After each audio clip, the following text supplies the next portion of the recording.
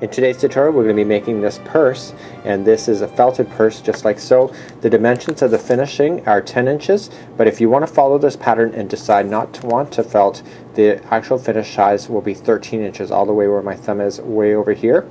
Okay, and the dimensions for if you decide not to felt, the dimensions after felting will be about 7 inches, and then before felting is about 8. That's how much shrinkage is going on in this. So whether you're comfortable with felting or not, either way this is still a great pattern. The pattern is available on my website, and there's a link in the more information of this video in order to access it.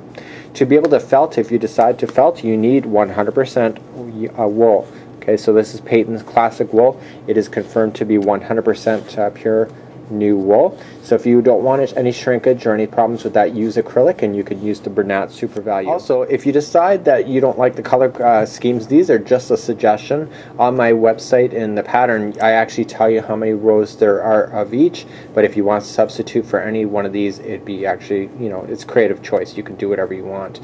Just know that when you're doing this kind of thing, this is actually just one line of yellow, just like you see. This is probably 2, that's 3, that's 4. So when you're actually doing it before felting, it actually looks like it's very significant, but when it felts it just comes together being very cool like that. So I'm going to make a new one, and this new one is going to be much a different color, and let's get started with this new tutorial with the felted purse. To help explain myself before we start this tutorial is that the bottom of the bag is actually round just like so, and there's actually pivot points to how the circle will grow when it's on the bottom, and I refer to that as being called ratios. Okay, so every time you rotate, you need to put more stitches in order to compensate, because it's like a spider web and it's getting further and further apart. So in the very start that we have, as I say, it's a 1:2 ratio. That means that there's 1 single crochet, and then the next one is going to get 2 single crochets into the same stitch. Okay, the next one will be 2 single crochets in a row, and then the next one is going to be 2 single crochets into the same hole. 3 single crochets in a row, and there will be, in the next one there will be 2. Okay, so I always say this is like a ratio, and with this particular one we go all the way to 15, so you'll end up with 15 single crochets in a row, and then 2, and then we start building up.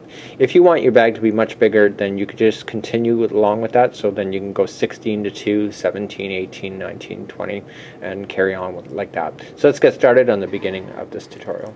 To begin this tutorial, I'm going to be using a bamboo hook today. It is a size 6mm, and this is a size J. Okay, so we're going to be using that. We're going to be obviously using the Patons classic wool in order to do it, because I do want to felt this in the end. But again, don't be afraid to substitute it for acrylic yarn if you wish. So let's begin with the slip knot, and what I need you to do is that I need you to chain 2. So 1 and 2. Then what we have to do is then go 11 single crochets right into the start of this chain. So single crochet, so just pop your hook into the beginning chain and just single crochet as normal. So that was 1, and we have to do that 11 times. 2, 3. So you'll be noticing the straggler there. I want to make sure that stays on top so it traps it into position. 4, 5, 6, 7, 8, 9, 10, and 11. Okay, and we can do that. And now I just need you to slip stitch with this particular one as we go. With this tutorial, we're also going to need an actual a stitch marker, and the marker is just going to go into position so we know when we've rotated all the way around. With this particular pattern, what we're going to be doing is we're no longer going to be doing any kind of slip stitching, where you end up with a line that's pretty godly, so we're going to not do that going into the future. So this is, let's move on to your next step. This will be moving on to row number 2 when you're looking at the instructions that I provided. In row number 2 it says to chain 1, so let's chain 1, and the next one is going to get 1 single crochet. Okay, so this is a 1:2 ratio. The next one will get 2 single crochets into the same hole. 1 and 2. Okay, and the next one is going to get 1. The next one is going to get 2.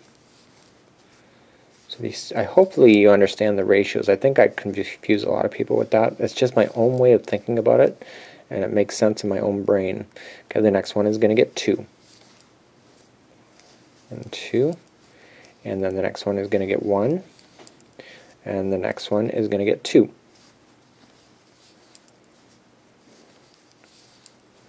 Okay, the next one is going to get 1. And it doesn't really matter where you end up with around the end like it does with the beanie. The last one is going to get 2. Okay, and so what I want you to do is that I don't want to be slip stitching at all, so I'm just going to leave my marker there where I just finished, and we'll move on to your next level. So we're just going to continue to work in a continuous spiral as we work our way around. So we're going to begin a 2-to-2 ratio. So the first 2 single crochets, the first 2 stitches will have 1 single crochet each. Okay, so that's the first part of the ratio, that's 2.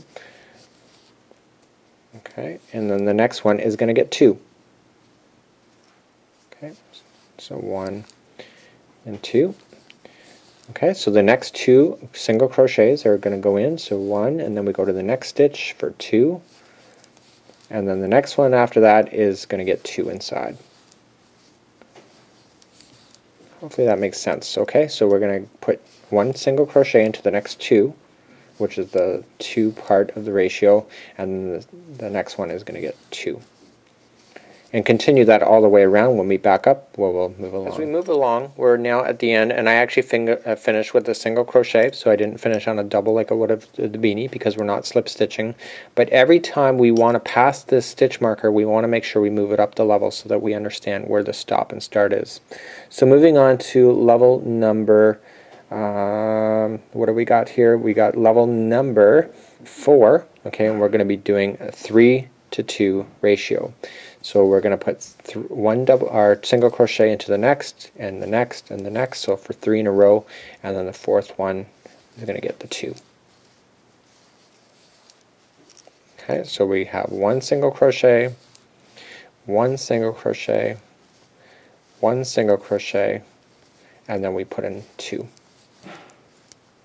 And this allows the circle to grow consistently. Sorry. So 1, 2, and 3. So there's your 3, and then the next one will get 2. And continue that all the way around. When we back up, we'll continue along. Okay, so we're going to remove out the stitch marker again and put in.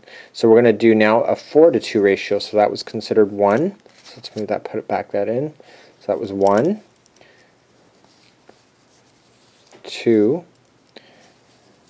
3, and so there's 4 single crochets in a row, and then the next one is going to get 2. 1 and 2. Okay, so this is a 4-to-2. So 1, 2, 3, 4, and the next one gets 2, and continue that all the way around, and we'll meet back up again. Okay, so now we're going to move up again, and I don't need to go and do this all 15 times with you, but I'm going to do now the 5-to-2 ratio. Okay, so this is 1. I'm going to put the slip stitch back in. Okay, and then we're going to do 5. So that was considered 1 already. 2, 3, 4, and 5. Okay, and then the next one will get 2. So 1 and 2. So I don't think I need to continue to do that with you. I want you to do this, if you're looking at the instructions, do this until you get to the ratio of 15-to-2 and finish 15-to-2, where we'll bring it back up together and we'll get to that. It'll be a little bit before you'll meet me back at that point, but I have to do that off camera as well to be caught up to you as well. So we'll meet back up where you'll have 15-to-2 done and continue to do it. What you're seeing here is another project that I'm working on, and I'm making my bag much bigger as I want it to be a bigger handbag. So I've gone to a 25-to-2 ratio, and now I'm going to grow it up on the sides in order to make this even more larger. Now, just like the hats that we did the other day, is that when you stop growing the hat, so say for example this is where we're growing it, and then we stop, the hat still grows even though we're not adding any more stitches. So let's turn this upside down. So this is where we are, Okay, so even though I'm no longer growing the hat or this bag, it's still going to grow bigger and bigger for the next few revolutions. What I found with that is that when you had this color here, this is where I changed colors off when I originally did the bag, and I find because it grows up like this color kind of disappears underneath the bag. And it could be a good thing, it could be a bad thing, it all depends on to you. So what I'm going to do for this is that I'm going to continue to maintain the same color for a little bit longer as it catches up to the growing, and then it will eventually start going up like a cylinder all the way up. So you can refer to the more information of this video in order for more clarification on the pattern that you will see when it comes to doing this pattern and other patterns available. Looking more carefully at this bag, by the time you have just stopped growing the material at the base of this bag and then started working away, you will have gone from 59 rounds all the way up. It's hard to believe that there's 59 rows in between here, but if you look at the before picture of this bag, you will see that it's much bigger, that the actual length shrunk by 3 inches. So you're going to put it through the felting process once you're done, and I actually had to felt this twice. I had a front loader washer and I had to felt that twice, and you just use 2 tablespoons of baking soda, use hot water in the washing machine with the cold water rinse, and an old pair of jeans, and make sure that it is an old pair so that you don't have any kind of running issues and you don't wreck any pairs of jeans. So now we want to concentrate on making the handle. The handle is actually just one piece of material, okay, and this has actually been done through the embellish knit just like so, and we've used that in a tutorial before.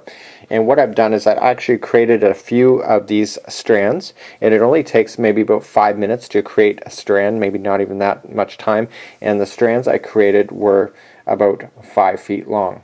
Okay, and so I just created random colors because I really wasn't sure at the end what colors I would do, and then I also felted these at the same time, so you could do everything at one time, do the whole felting process at the one time, and just throw it in the washing machine. So here I have the embellished knit, and we've used this before in other tutorials, and this is like a spool knitting machine, so I just have to crank the handle in order for it to knit. This is not working too well, the material that's on there right now, but the wool that we find, the 100% classic wool by Patons, actually works really well, and so I just did a number of these strands, and I also made those at the same time as this bag, so that when I felted, I just threw this in the washing machine as well. It does have kind of some weird bends on it, and that's the reason I had it all braided up when I threw it in the washing machine, because I was planning on braiding it when it went onto the bag, but then I changed my mind afterward. So I would recommend next time I was to do this is not braid anything, just throw it in the washing machine as is, and then braid it afterwards. So that's a kind of an inside tip. What you're seeing here is just one string or one piece of material, and basically it comes down, okay, through the bag, okay, and then back out and then tied.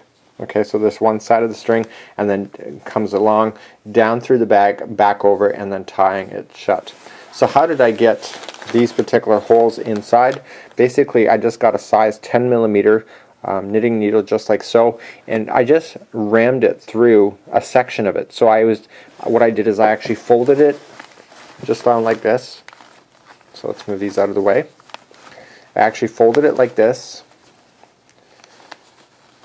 and I began to push through the knitting needle so that I actually had all the pieces. So I did one, and you have to be very careful with this because this is actual felted. It's very, very tight, so you just take your time pushing it through, then you get the next piece and the next piece and the next piece, and that's how I did that. I didn't really want to cut the felt, I didn't trust it, so what I just did is by just ramming this through, it actually just separates the felt out instead of actually having to cut anything, and that's how I was able to do this quick little bag. So this took about 6 hours to crochet in total. Some people online right now are complaining about the cost of the wool versus other materials. For the amount of yarn that I used in here, there's 6 different colors. It was about $60, but I can get 3.5 bags out of that particular whole lot of yarn. So I'm thinking to myself, that's not a bad deal if you're looking for a Christmas present, because this works out to be under $20 when you look at the costs associated to making a bag just like so. So until next time, it's Mikey on behalf of allfreecrochet.com.